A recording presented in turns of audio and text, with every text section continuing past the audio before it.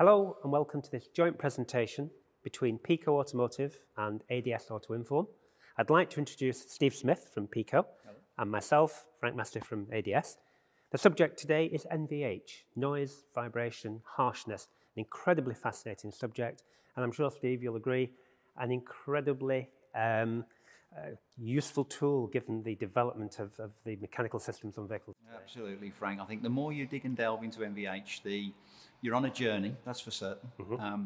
The beauty of NVH with PicoScope is the non-intrusive fashion in which we can diagnose numerous components, as you'll see over the next 7 or so videos.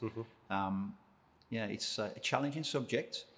The capture of vibration and noise is relatively straightforward. Nothing's easy. I think we've said that so many times before, but the analysis techniques that we can do with PicoScope, that certainly brings it to life. That really makes us, or helps us diagnose these problems. Yeah, I think without further ado, let's begin with section 1 as to introduce NVH. Okay, Frank. NVH, Noise Vibration and Harshness.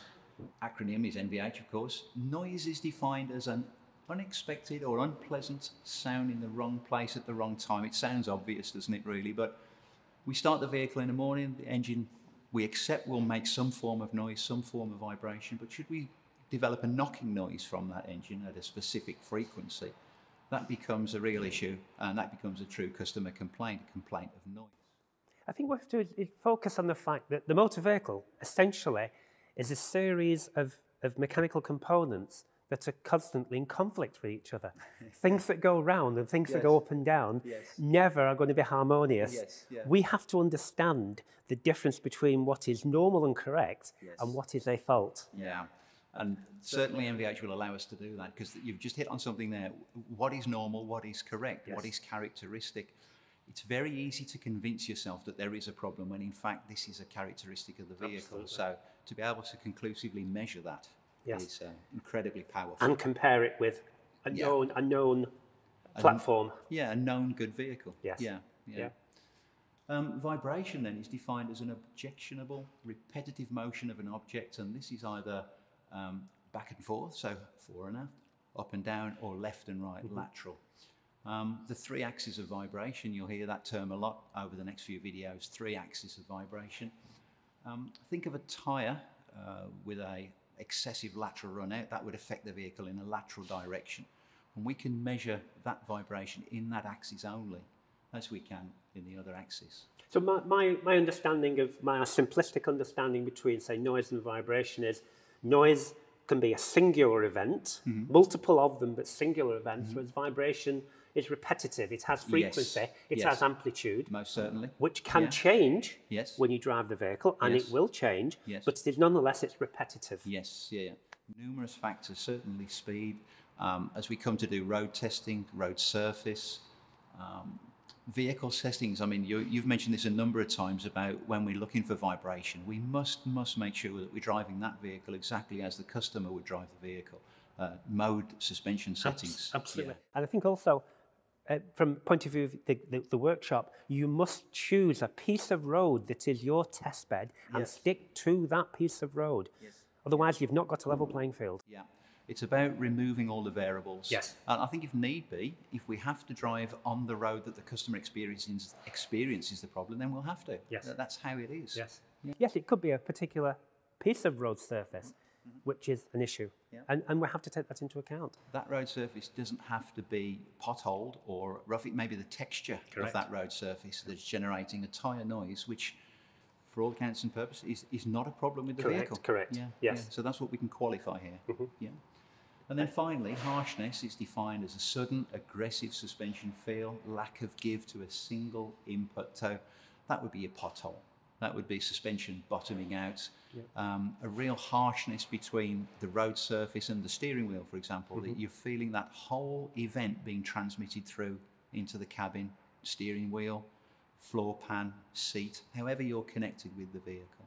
So you're suggesting there that harshness perhaps is a relationship between the environment the vehicle's operating in and how the vehicle responds to it. How the vehicle instantaneously responds to an event, knocking events in suspension, these singular events, they're a real nuisance.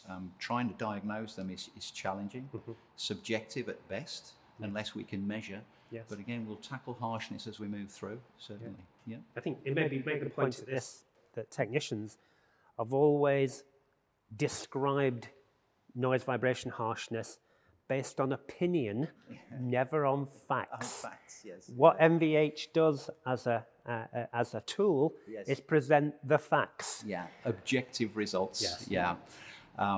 We'll look at the different frequencies involved with noises and vibrations, and there is a grey area where we'll experience either noise or vibration differently.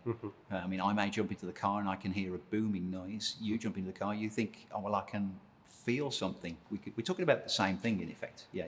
And interesting, we have to accept that humans have different hearing capabilities. Like there's not enough variables. Yeah. So yeah, the customer has one opinion, yes, but we'll be objectively measuring those. Yes. So that's the real benefit here with NVH. So in a series of videos, we'll aim to show real-life examples of the tool in action, looking at cabin noises. That might be rattles, creaks, squeaks, knocking noises. Suspension issues. This is a real. This is quite challenging for intermittent noises from suspension, but of course we know how to tackle these now. Revised techniques that we've sort of developed over the last couple of years. Engine noises, prop shaft imbalances. That's not necessarily prop shaft, that might be drive shaft. Anything that rotates on that vehicle. In fact, there's a saying, anything that shakes, vibrates or makes a noise, we can capture those with NVH. Would you say it would be a good idea for the technician to have, I'm going to call it a process, a means of driving that is a laid down process which he can repetitively follow? How he accelerates, how he brakes, how he operates the steering, so that it's an objective platform from which these results are obtained. I think you mentioned a test route, having a test plan, taking into consideration the customer complaint, that most certainly. Let the customer drive the vehicle in these scenarios. That's I think essential. Take that vehicle out, try and simulate as much as you can the customer complaint, the conditions. But a test plan, essential, especially if you're not going to see the customer. There's always that, isn't there, that the car is dropped off. Have a test plan, a driving technique. We'll talk about road test techniques as we move through. But certainly selecting neutral will allow the engine to idle down, but we can maintain road speed, so we can separate engine from road speed vibrations. Okay, so why do we need NVH? So we've talked already. Customer complaints on the increase, and this is, I think, borne about by hybrid and EVs and just vehicle interiors in general. The cars are aiming for the optimum driving experience, aren't they? Minimal noise, minimal intrusion. So any inkling that there's a noise in the cabin or there's vibration passing through, there's upset. You know, there's a concern from the customer. Cost-effective demand for a solution. I think traditionally NVH has always been an expensive tool. I mean, there are some incredible NVH tools out there on the market, costing thousands and thousands of pounds, and then additional costs for software as well. Beyond the reach of your average repair. I would, no, certainly, you'll see them in research, development and manufacturing. I mean, these are the kind of tools we're talking about. But think about, you've got a PicoScope already, that NVH is an accessory to that tool, to PicoScope, for measuring noise and vibration. Ability to record playback vibration and sound data.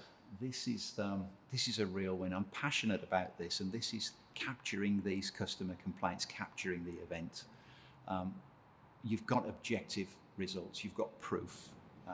You need proof. You know, why am I changing this component? Is the noise that I've captured, is it a characteristic? Is it normal? What has drawn my attention to that specific area or component? Yes, absolutely. This is the speed that the customer was driving at. This is the engine speed, and this is a sound that I can hear, and this is the frequency. We'll capture this all with NVH. You've touched on this already, Frank. Back-to-back testing, comparison testing. You're in a world of pain if you start rectifying or attempting to rectify characteristics. You see it time and time again. We need to explain to the customer that the car is behaving as designed. The frequencies, the noise that we can hear, what he can feel is completely normal. Should we, I think at this point, also make an issue here? Has the vehicle been modified? Yes, yeah. Has the customer put different wheels, different tyre sizes, Yes, yeah. changed the power outputs of the engine, changed the suspension geometry? We might be trying to fix a fault that is inherently now being built into the vehicle. Certainly. I think we stand here and we say back-to-back testing like it's easy to do, like we can just go outside and find an identical vehicle and drive that at the same speed and everything's fine. But the second you just change tyres on a vehicle for a different brand, Everything's changed. the variables have just gone through the roof, haven't they? Yes. So there has to be a tolerance between vehicles. But yeah, this is all about, I call it get out of jail testing, really, back-to-back testing. Yeah. We can still prove the area of concern, the component of concern, but then we have to build in the unknown parameters. Yes, yeah.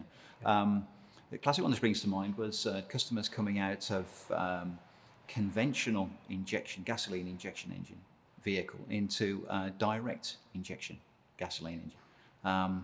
Just the noise generated from those injectors. The customer was absolutely convinced that he had a tappet noise. Yes. He was convinced. Yeah. But to be able to record the noise level from one vehicle and another, we were able to put that to bed very quickly. Accurate identification of vibration and sound source. You'll see as we move on that the software will pinpoint specific known vibrations. So we'll know the tyre frequency, we'll know the frequency of the prop shaft or the engine. And if the amplitude of those is excessive, we've clearly identified what it is that's vibrating. But probably more importantly, we identified what is not vibrating. How important is that? Diagnostics is a series of test failures before you find the actual responsible component. If you look at it in a negative way, you're ruling out what it isn't and drilling down ruling out what it isn't to arrive at what it is. Yeah. I think we've all been there with these vehicles road testing, and we all have an opinion of what we think it is, but to be able to quickly say it's not this or this component, so now we're left with two others, is a godsend, it really is. Yeah. The classic there is customers had the wheels balanced several times, it can't be wheels. Can't be wheels. But actually, it can be. It can exactly be, yeah. Before and after fix for customers, something you mentioned to me, Frank, about carrying out modifications to customer vehicles. They want superior handling, so they want performance shock absorbers, they want the suspension lowering. Are they aware what's going to happen to their vehicle in terms of ride quality? You know, we need to perhaps measure before, measure after for modifications, or of course before fix and after fix to qualify repair. Absolutely. Yeah, qualify. And again, objective test results. You've got proof. You've got proof. We all have an opinion of what we think it is, but can you argue with the science, with the measurements? The confidence from the technician in progressing into the repair of that vehicle is based on evidence. And evidence. And that really is, that's the win. That's the winner. Yeah, totally. So here we have an animation then of NVH and how we interpret these terms. So we have the bobblehead on the dashboard. Everything is fine. Music is playing. No noise, no vibration, no harshness. And then of course, vibration develops, noise develops.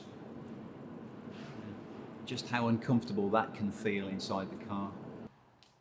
I guess here we're talking about the perception, different frequencies, different levels of noise. Exactly, yeah. Some of which can be unavoidable, such as road surface. There we have harshness, depicting those sudden impacts and how they affect the vehicle, how they affect the occupants of that vehicle.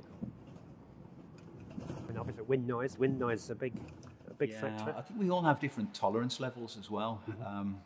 It's amazing, you jump into customers' cars and you hear this noise, vibration, feel this vibration, and the customer has no perception at all. That's quite normal to them. You know, what qualifies a customer complaint?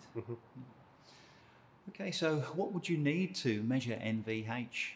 Well, we have here the standard essentials kit. That includes a 4-channel scope. It also includes 2 microphones, 2 accelerometers. You're also going to need the software, Pico Diagnostics, so NVH is contained within the free software. And of course, how do you display, how do you capture, or how do you review your results? Well, with the screen here, this is the bar graph screen that you'll see from the Pico Diagnostics software.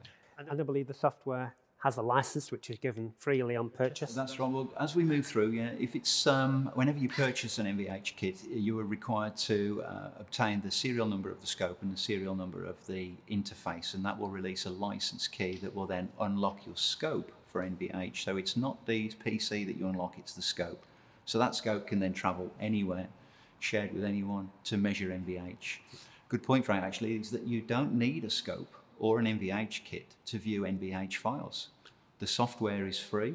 You can nip onto the forum, read some case studies, open up the NVH files, zoom, view, change the views, highlight different areas. The software will allow you to do numerous operations without purchasing. So you can take arbitrary measurements from a pre-saved file. Yeah, you have, yeah. So, for example, you go to the forum for a case study of a prop shaft. As long as they have posted the NVH file and you have the PicoScope software installed on your PC, yeah, it will open. You'll be able to see exactly that road test. Any recordings that were done at the same time as well, they'll all be there. Okay, so the scope kits, 3 kits: starter, standard, and advanced. So, here's a starter kit. 4-channel scope. This is the essentials. If you already have a PicoScope, you don't need to buy an essentials kit, because anything with the word essentials in there determines that there is a 4-channel scope in the kit. If you buy a starter NVH kit, that's everything in the kit except the scope. So if you're already a Pico owner, so if you've got this hardware, yes, you can buy just the essentials with NVH. Just the accessories. The accessories. Yeah. The word essentials determines that there's a scope in the kit. Yeah. I'm right in saying it can be a 2-channel scope. Yes. Or a 4. Yeah. Okay. In our kits, everything essential is 4-channel. If you have a 2-channel PicoScope, you're not penalised in any way. You'll see as we come to do measurements that if you wanted to do a 3-axis measurement, that you'd have to choose 2 of those. Any 2 of the 3. Any 2 of the 3 axes. Yeah. Okay. We're going to focus all our road testing, all our descriptions over the next few videos on the standard NVH kit. Yeah, because within there we get 2 microphones, 2 accelerometers. And the benefits of which, Frank, pretty obvious in that you can minimise the amount of road testing that you do. You're halving your dynamic Exactly, test yeah. time, Yeah. For example, a customer complaint of vibration with the starter kit, you'd have 1 accelerometer or a microphone connected. You do 1 road test and obtain a vibration, and it may be that you want to do a 2nd road test. You're going to have to reposition that accelerometer, try and reproduce your variables or minimize your variables by doing exactly the same with the road test. Just increases your diagnostic time.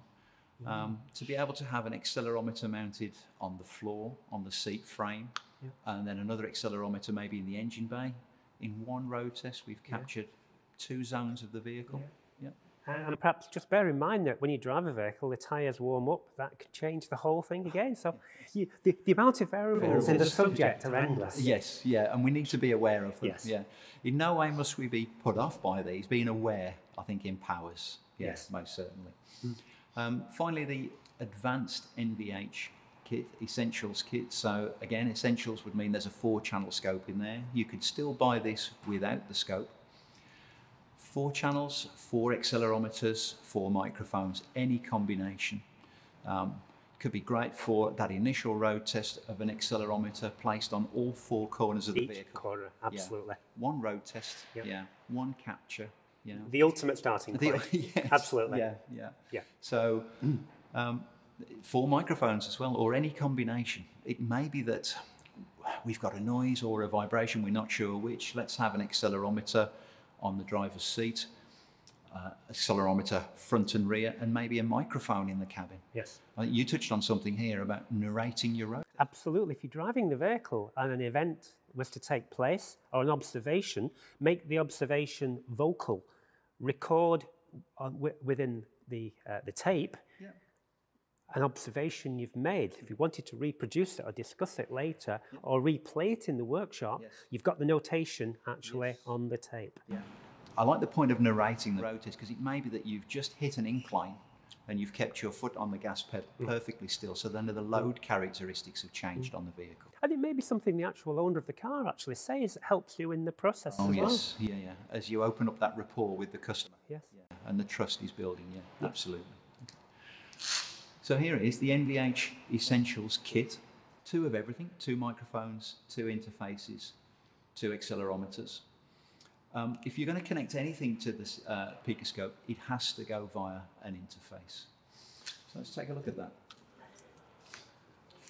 So, well here, microphone. This microphone screws into an extension cable. Best position ideally for the microphone is wherever the customer is complaining. If it happens to be rear passengers that can hear the noise, let's put the microphone by the rear passenger. Otherwise, generally, that would sort of hang up round by the rear view mirror, and that would be capturing all our cabin noise. If it's going to connect to PicoScope, it must go through an interface. So whatever accessory it may be, if it's an accelerometer or a microphone, it must go through an interface. The accelerometer, this is a 3-dimensional accelerometer, which has a very powerful magnetic base, so it will attach to anything. This is ferrous base, and once again goes through the interface before it goes to scope. Plenty of lead length. I've had no issues there with reaching different areas within the vehicle. So you haven't found that whilst there's an extension lead in the kit, you haven't had to use one? So far, no. Okay, no. That's good. And how would that connect to PicoScope? Well, there's our interface. It's X, Y, and Z of the accelerometer goes to A, B, and C of PicoScope. Accelerometer would connect into here. And there you are. That pretty much is your connection for a vibration measurement. I really don't think it gets any less intrusive. You know, certainly from a noise vibration point of view, if that's what the customer complaint is, attach it to the seat.